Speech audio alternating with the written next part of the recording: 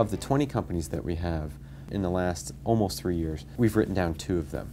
And Jim, my partner, has a good slogan: is, you know, fail often, fail fast, fail cheap. And so what we look to do is we'll look at putting about $250,000 into a company in order to get it from squiggles on a napkin to product, or business plan to product, to go out there and see. It's like running an experiment to see how does the market accept this product.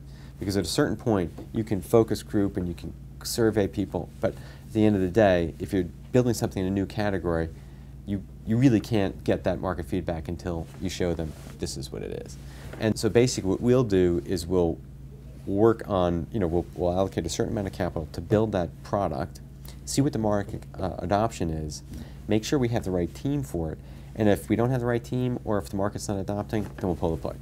And how we're confident about that is that, you know, as fund managers, we'll actually go on sales calls. We'll see how the market is reacting to this. We're working with the CEOs, you know, every day. So we developed, you know, a pretty confident sense of whether we've got the right team or the product is at the right time.